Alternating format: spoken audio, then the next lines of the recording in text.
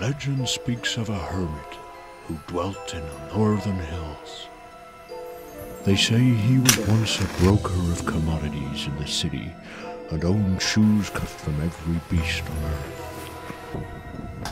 At one time he was called Cedrick, but now only answered to the name Jedby. He heard his new name whispered from the trees and the creatures and the rocks, but the truth is, it came from the skies. For this Jedby had been contacted by gods from a distant universe.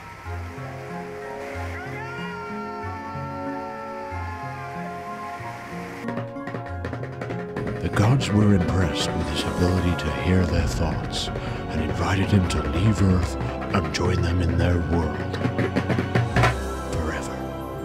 It is said that this Jedby willingly accepted the offer. He followed their instructions, dressed in white, and waited. What a life it would be if you could come to mine for tea. I'll pick you up at 3:30. We'll have lasagna. I'll treat you like you're a queen. What are you doing? Me? I'm putting up my tent. What does it look like I'm doing?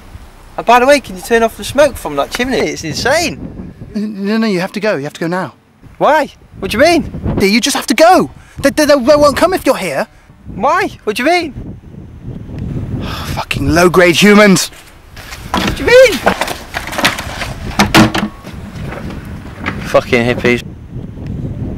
He has to go. I have to make him leave. I have to make him leave.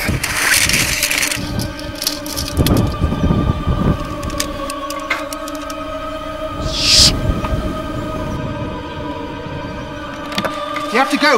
You have to go.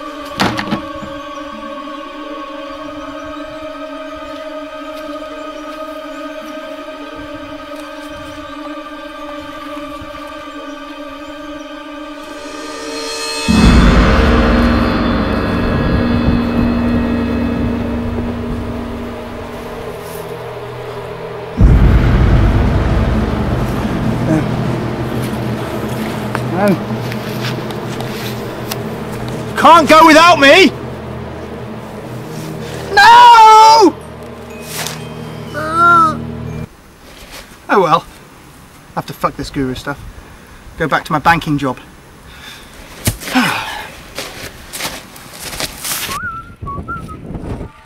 And there endeth the legend of Cedrick the banker.